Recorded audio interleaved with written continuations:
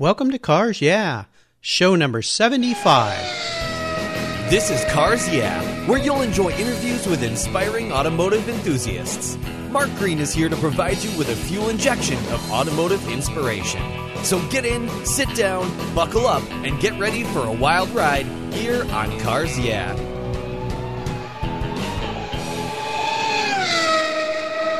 Do you love vintage cars? Then go to carsyeah.com and get a free copy of the fantastic Filler Up book. It's a full-color ebook filled with fuel filler fun, with over 60 color photographs of vintage cars, plus inspirational quotes from some of the most famous automotive enthusiasts of all time. Simply go to carsyeah.com, click on the free book button on the homepage, and download your Filler Up book today. It's free at carsyeah.com. Today's part one of a very special two-part show with the legendary Peter Brock. Don't miss the second part of this interview at carsyeah.com, iTunes, or Stitcher Radio. Hello, automotive enthusiasts. Today I am very excited to introduce my friend and a very special guest here on Cars Yeah, Peter Brock. Peter, are you buckled up and ready for a fun ride? Absolutely. I got the shoulder straps all cinched down tight and about ready to turn on the key. All right. I love it. Where do I begin when introducing an iconic legend in the automotive world? Peter Brock is a designer, a racer, an award-winning author, a speaker, and a photographer. He was the youngest designer to be hired at General Motors in 1957 and sketched what became the first Corvette Sting Ray. In 1961, Peter became Carroll Shelby's first employee and designed the iconic Daytona Coupe that won the World Championship in 1965. There were other cars he designed while with Shelby, and he worked on the iconic Shelby GT350 Mustang. His Brock Racing Enterprises, the BRE team with Datsun, is legendary and won title after title. In 1973, he founded Ultralight Products that became the largest hang gliding company in the world, and they won numerous championships and set records in hang gliding. Today, alongside his wife Gayle and their talented team, Peter continues to push BRE into new adventures and products, including his unique Aerovault trailer and the brand new YouTube series, Peter Brock's World. So Peter, I've told our listeners just a little about your legendary life. Please take some time and share some more about your history, your career, your interests, and of course, your incredible passion for automobiles. Well, Mark, I've just been involved with cars since I was about 12 years old. I was fortunate enough to have a really great neighbor, a guy named Fritz Warren, who had an MGTC, and this is actually, back in 1948, and that was really an unusual car at that time, and it was very exciting because Fritz wanted to race the car, and of course it was a right-hand drive car, and in those days nobody had trailers. Everybody drove their cars to the races, and it was usually in a gaggle of cars, so I got to sit in the left-hand seat, which was, facing all the oncoming traffic, and straight pipe, no windscreen, and a whole bunch of guys rat racing on the roads to wherever we were going. In those days, it was in the Bay Area. We were out of Sausalito at that time, so we'd go to, Sacramento or Pebble Beach or Lodi or whatever it was, but it was always on the road with a great bunch of guys. And in those days, there wasn't much traffic, and it was just such an exciting thing for a 12-year-old kid to do. Oh, yeah. That's really where I fell in love with automobiles, and then later took my first job working after school down at Bill Breeze's sports car shop in Sausalito, just sweeping the floors, wiping up tools, whatever it could be that was exciting just for me to hang around, and all of these neat cars. And, of course, the Jaguar XK120 came in at that time, which was just an incredibly modern automobile for that period. So I got to see the whole evolution of the sports car movement in the United States. Just fell in love with cars and have really never done much else other than be involved in the automotive industry one way or another, starting out either sweeping the floor or, later working as a designer or running my own team or driving myself, whatever it's been. It's always been just a really, really fun ride. Oh, yeah, and that's quite an understatement to say you've never been involved with very much other than cars, because The life you've lived is a dream for so many enthusiasts, and for Cars Yeah, the listener here, to be inspired by what you've done is a wonderful thing. Now, you were hired by GM at a very young age to come in and work around some really talented people. Can you talk a little bit about those days at GM? Well, it was really unusual because I was going to art center school and was being financed through the school by my mother at the time, and she really wasn't too keen on my being in the automotive business, but wanted me to be an architect. And I had, looked at that for a while, and just, I was still very much in the hot rod culture of California at that time. So I had gone down to art center and said, this is what I want to do. And after about my fifth semester, she just said, okay, you're on your own. And I didn't have the money to finish school at that time. So by that time, made the acquaintance of Chuck Jordan, who later became the vice president of design for General Motors styling. And I called Chuck and told him what the situation was. And the guy just said, we'll have an airplane ticket for you tomorrow. Come on back. Oh, wow. And that's pretty much the way I got hired into GM. I went back there, did about a 1-hour interview, and they said, okay, you got 6 months to make it.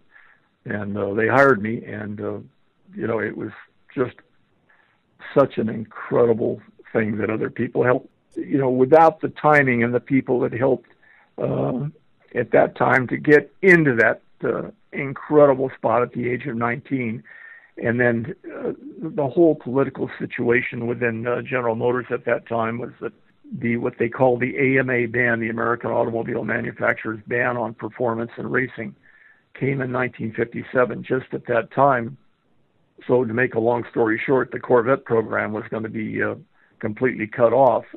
It hadn't been a success at General Motors because when Harley Earl had come up with the idea, he came up with the idea of building cars in fiberglass. It was going to be a sports car. And there was nothing like that in Detroit at that time. This is the Midwest thinking, very, very conservative. And Ford really got the jump on them with the Thunderbird in 1955. The Corvette came out in 54 as a little sports car with no roll up and down windows and made out of fiberglass. And it was just the beginnings of what it could be, but it had been done on such a small budget that it wasn't very, very successful. And then Ford came out with the Thunderbird and absolutely killed them in sales. They're outselling them 3 or 4 to 1. So at that point, General Motors just decided that they were going to kill off the Corvette program. And if anything, they were going to look at the whole program, and they wanted it turned into something that would be competitive with the Corvette, which was really a personal car, but it was a very, very good car. It had roll up and down windows, all the accoutrements that the American public could expect in a two-place car. So they asked Harley Earl, who was leading GM styling at that time, to come up with a concept which would compete with the Thunderbird, and he took a lead off a car that he'd done in 1956 called the Golden Rocket for the General Motors Motorama, and designed a General Motors Thunderbird, competitor. And of course, Chevrolet looked at this, and it wasn't anything like they'd started out with the Corvette. And you've got to realize that you had 4 really great people at GM at that time that believed in the car. That was Harley Earl, who came up with the concept to begin with. Of course, Zora Duntov, who was brought in to be the guide and to make it a better car, more like a sports car they wanted to be. And of course, Ed Cole, who had designed all the overhead valve engines for GM at that time, and eventually a small block Chevrolet went into the Corvette and made it a great car, and it began to sell. And of course, the guy that kept it all going was Bill Mitchell, who eventually took over from Harley Earl. All these people conspired in secret to build a new Corvette against management's dictums to build a Thunderbird competitor. So here I was at that time. I'd just been in there about 6 months. And normally such a program would have been delegated to the Chevrolet studio upstairs. But because the program had been curtailed by management, there could be no hint that anything of this type was going on. So Bill Mitchell decided that he would take this car and do it in secret, and he took it downstairs to the Research B studio, which was kind of an intern studio where I was at that time, where advanced concepts were developed, and presented it to 4 young designers that were in there, told them what he wanted to do, that the project was secret, and essentially turned the project over to 4 young designers, and we got to interpret all of his wishes. He laid out everything that he wanted the car to be like. He had gone over to the Turin show in the summer or fall of 1957, and had seen some beautiful little streamliners over there that were being built by, Farina and Abarth, and they were all very, very sort of similar in concept, that they had this beautiful aerodynamic shape with sort of a crisp belt line around them and 4 simple aerodynamic shapes over the wheels. And that sort of became the basic brief that he gave us in a number of photographs that he laid out. And we began putting our sketches up on the wall, and he'd pick out the various aspects of different things that we'd put out and select those for the design. And slowly, the design evolved into what he wanted.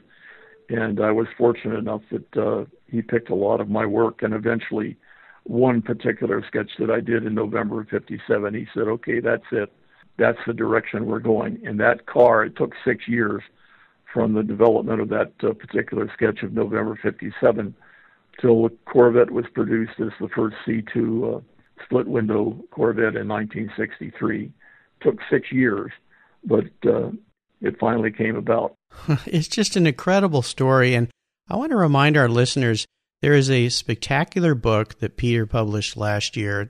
It's called The Corvette Sting Ray, Genesis of an American Icon. And you can learn all about this, the secretness of designing this car and Peter's involvement by going to Peter's website at BRE, and we'll post that on the show notes page and talk about it more. But that book is absolutely amazing, and there's stories in that book that nobody had ever heard before that came out, and Peter was right there involved with all of it. So really fun story.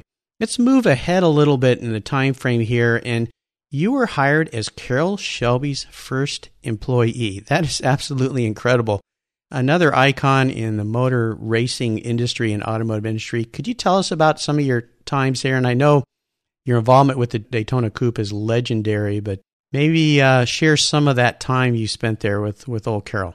Well, it was interesting because I said, I went to work for GM when I was 19, but my whole goal at that time, from the time I was 12 years old and going racing with Fritz and the whole crew at the sports car center there in Sausalito, was that I wanted to be a race driver. And I was really very serious about it, but, like every other young kid that wants to be a race driver, your dreams far exceed your abilities. Sure. So my fallback plan, of course, was I went down to the Art Center School in Los Angeles and, decided that I would get involved in automotive design. That way I could be both part of the racing scene, because General Motors was deeply involved in racing at that time, even though most of it was out the back door. It gave me a chance to see what was really going on in the racing game. Sure. And gave me some time until I turned 21.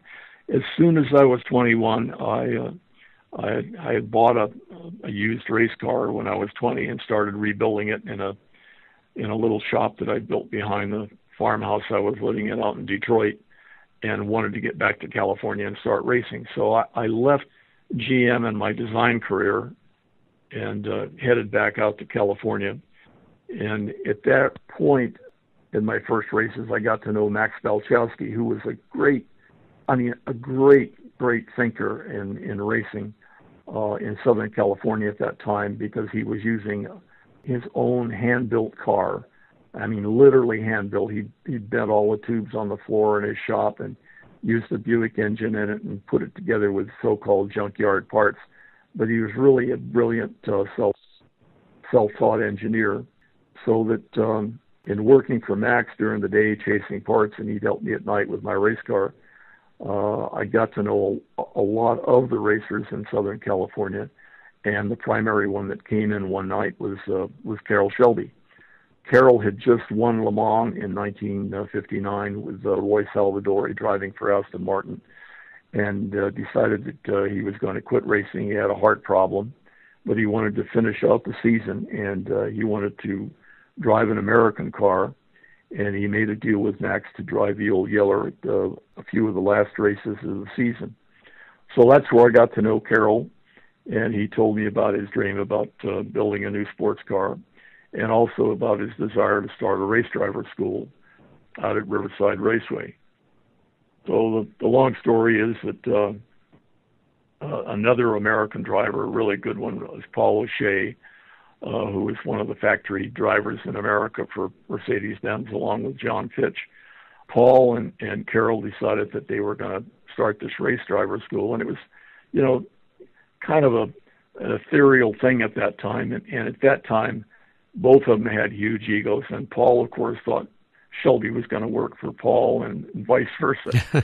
So when it finally came out we went out to the track. I went out to the track to look over the facilities with them. They got in a big argument about who was going to run the track, and Paul stomped off. And Carroll turned to me and he says, "Well, I don't have time to run this thing. Do you want it? Can you run this thing for me?" And I said, "Sure." I mean, here was a chance to drive race cars every day, be out on the racetrack, work for Carroll Shelby. And I only had about 7 races in my logbook at that time. Fortunately, we just started working on the Cobra program, which is another story I'll get back to. But our lead test driver at that time was Ken Miles, another great race driver in Southern California. And Ken came out during the development of the Cobra. I had a chance to spend hours with him on the racetrack going around, and he taught me everything that I knew about racing, which I transferred and put into the curriculum of the Shelby School.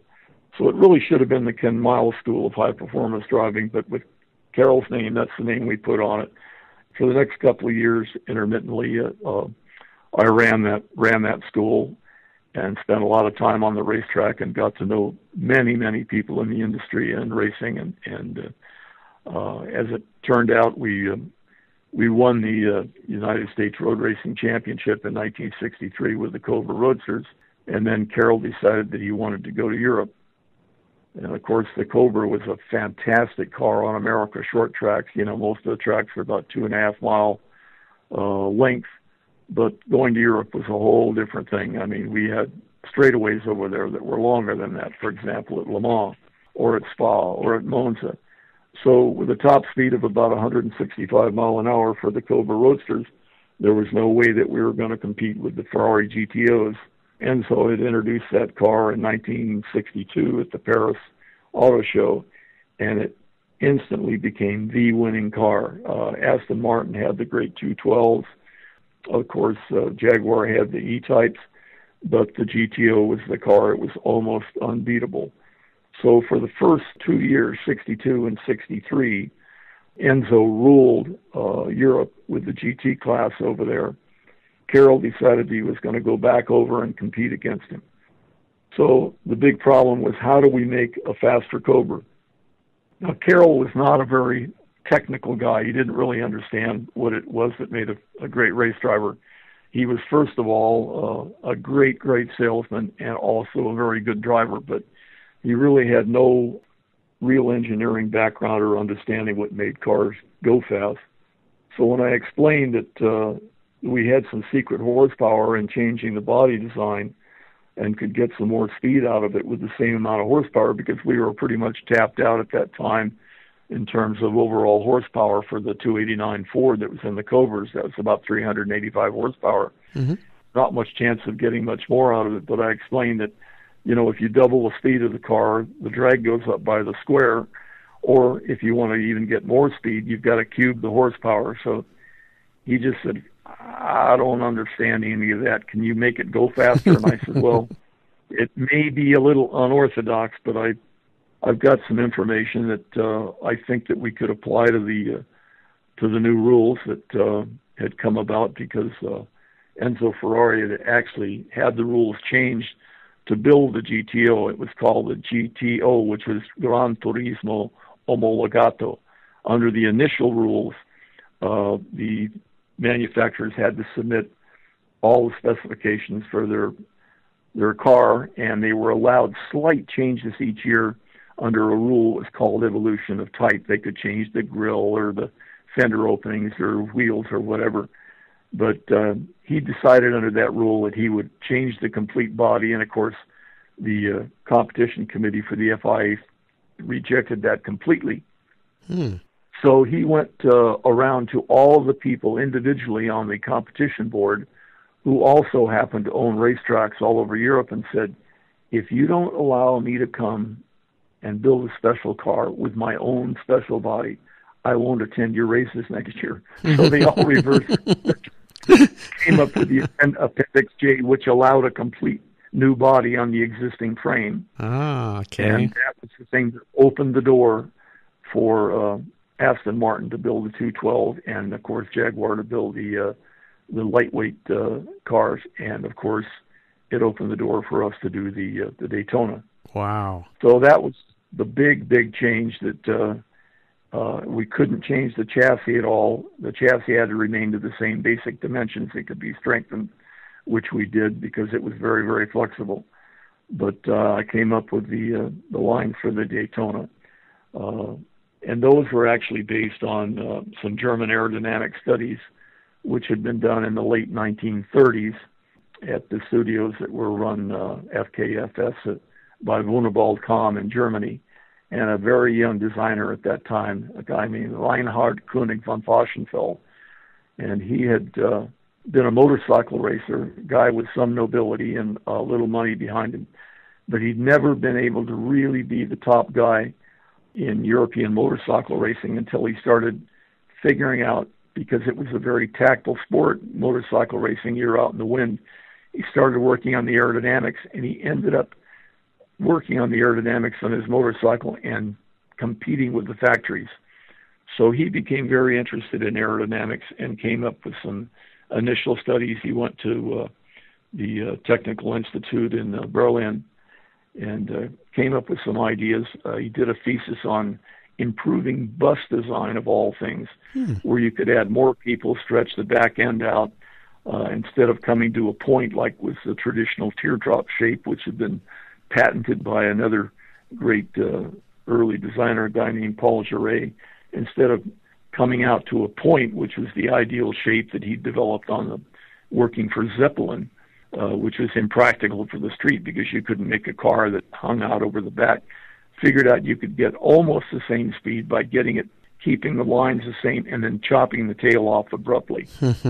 So he tried to get a patent on that and had not yet finished his schooling. So they said, well, if you'll allow the German government to take over your patent and we'll allow you to work at FKFS with Wunderbaud Kamm, who was the primary designer of airplanes and cars at that time. So he went to work there, and they did some very, very interesting studies on automobiles for cars that no longer exist, cars called Wanderer and Lay, which eventually became Audi. But they were really radical-looking cars, and they'd been seen by the German press and some of the people around, and they were so different than everything else at that time that there was a complete rejection of the idea because they were considered so ugly. But anyway, all that information went down. When the end of the war came, the Allies went through, found these papers in Germany, made copies of them, sent them to all the American automotive manufacturers in the form of little mimeograph sheets, about 8 pages. And it's all in German. There were no photographs. There was no drawings, but some little tiny line drawings that indicated what these special lines on the roofline and the chopped off tail would gain in comparative advantage with a conventional shape. So I tried to show that to Bill Mitchell when I was working for him on the Sting Ray project. And he looked at it, and of course he had the same attitude that the German media had at the same time. He just said, "Kid, that's the ugliest looking stuff I've ever seen now. Let's just get back and do what we're doing here." So I sort of put those ideas away, and when I left to go back to California to start my race driving career, and the opportunity came up with Shelby, I explained that I had, some information that I thought would apply if we could build a new body. And At first, he was very, very skeptical of the idea, but I managed to convince him that it was worthwhile, so that I drew it all up so that I could show it to the rest of the team at Shelby American. We were about 10 people at that time. And, of course, they had the same response that everybody else had. They said, God, that's just ugly. We can't do it. It won't work. But fortunately, Ken Miles, who had seen what the Germans had done just before World War II with the Silver Arrow Mercedes, realized that they did have some, great ideas on. And he convinced Carroll to let me continue with the idea. So Carroll gave me a crashed Cobra. Actually, it was a car that Skip Hudson had crashed at Daytona the previous year. The flywheel had come loose and sheared the steering, and Skip had crashed it. So we had crashed Cobra Roadster. The body was removed. We reverse engineered all the drawings on the chassis, and I used that as the basic, the hard points to figure out what the lines were going to be on the car. And I just sat Miles down in that chassis and got him down as far down and as low and as far back in an ideal position. And we took some string and some masking tape and sort of built a cockpit around him, very, very rudimentary, so I could get some basic dimensions. And that became the basics of the Daytona Cobra. And the longest lead item that we had to produce for that car was the windscreen. We had only 90 days between that time and the first race at Daytona. Wow. So I called a friend of mine that was in the Trans Am series, and he worked at PPG at Pittsburgh Plate Glass, and said, can you build me a windscreen? I'd looked all over every place in Los Angeles, measuring every windscreen I could find to see if I could find something that would be narrow enough that fit my dimensions, and there was nothing out there. So I got PPG to agree that they'd make us a windscreen. It couldn't be compound curves. It could only be two curves in two directions.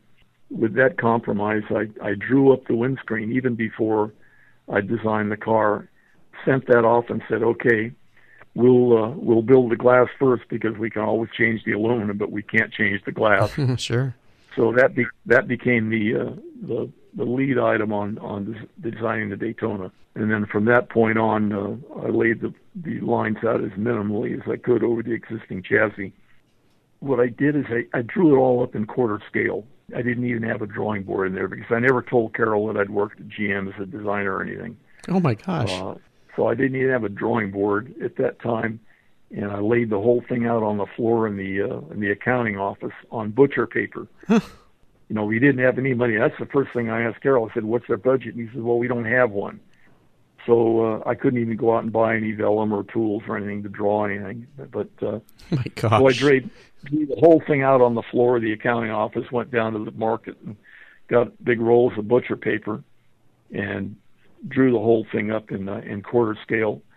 And then what I did is I photographed all the section lines with my little Olympus 35 millimeter camera, so that I had them on slides, each of the section lines at the important points on the car.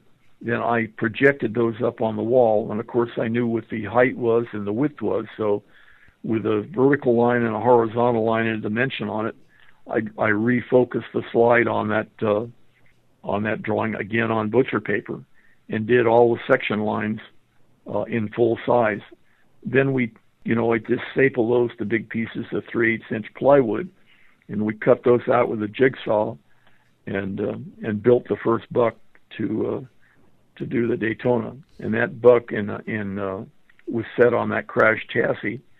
We sent that over to Cal Metal Shape down in downtown Los Angeles, was very famous. They had a bunch of Yoder power hammers that had been used in the World War II aircraft industry. They'd bought these hammer surplus. That was their specialty, was making all kinds of metal forms in aluminum and steel. And again, through this whole small community of race car builders in Southern California, I learned that that's where most of the Indianapolis car bodies were initially shaped. And then they were sent back to the initial guys, the 12 great guys that built Indy cars, and they'd take those panels and then reshape everything, weld it all together, and build the Indy cars. Well, so that's where I took my buck, and they formed up the panels, and then we brought it back to Shelby American and started welding it up full size.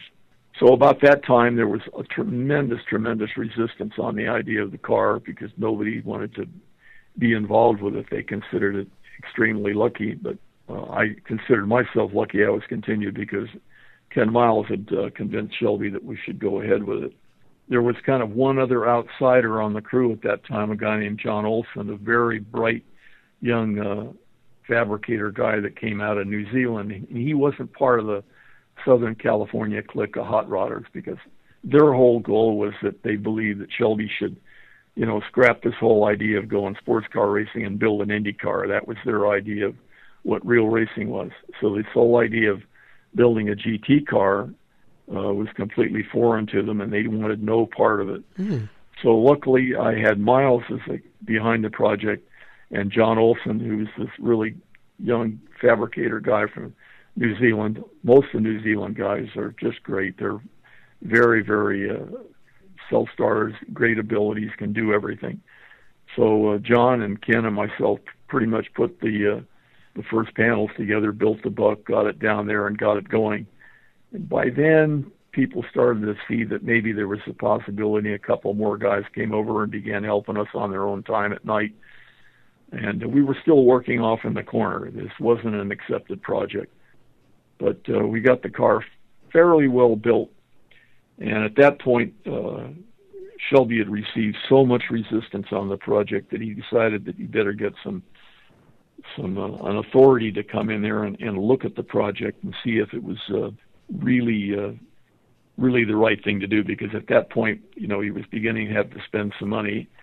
Couldn't get the money out of Ford. At that point, Goodyear was helping us primarily on it.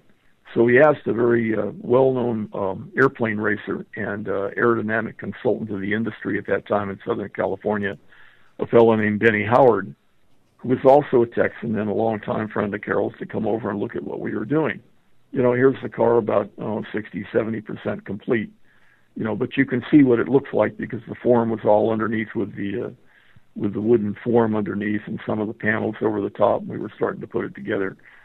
So he brings in Benny Howard and asks Howard to look the car over, who walks around and looks at it, and of course it doesn't look like anything he's ever seen. Because at that time, the best-looking race cars in the world came out of Italy, and they all had sort of a tapered back end on them, like the original Paul Geret teardrop shape. Mm-hmm. So here's this very square-looking car with a chopped-off back end and everything on it. Carroll says, well, explain to Howard, why this thing's going to work. So I started explaining about the papers that I'd read from Wunderbaum Kamm and Fauschenfeld. Surprisingly, Benny Howard had never heard of these guys. And he had been such a famous airplane racer in his own right. He'd won the Thompson Trophy in 1935 with the Howard monoplanes and stuff, which was the Learjet of its day. He just looked at everything I said, and he said, what's the frontal area that you got here? So I gave him the number, and he made a few calculations, and he said, how much horsepower do you got? And I said, we got 385. He says, well, if you expect this thing to go anything over 185 or 90, he says, you're going to have more than 500 or 600 horsepower. He says, it'll never work. So that was a major setback at that point, because that, with his authoritative appraisal of the project, Shelby was pretty much now really thinking we were going in the wrong direction. So they went off to lunch, and he comes back and he says, Howard says we're wasting our time. So I said, well, I think the Germans knew where they were going, and we're already this far. Let's continue on it.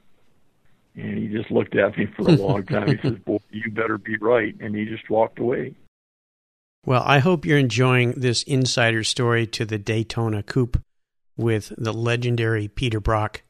If you want to hear the rest of the story and the second half of his interview, just log into carsyeah.com, Peter Brock Part 2, and you'll get to hear even more inspirational stories about Peter's life around automobiles, racing, hang gliding, and more. Thank you so much for joining us on today's ride here at Cars Yeah. Drive on over to carsyeah.com to find show notes and inspiring automotive fun. Download your free copy of Filler Up a fun book filled with gorgeous photographs of fuel filler fun, including quotes from more inspiring automotive enthusiasts. Download your copy today, and we'll see you next time on Cars Yeah!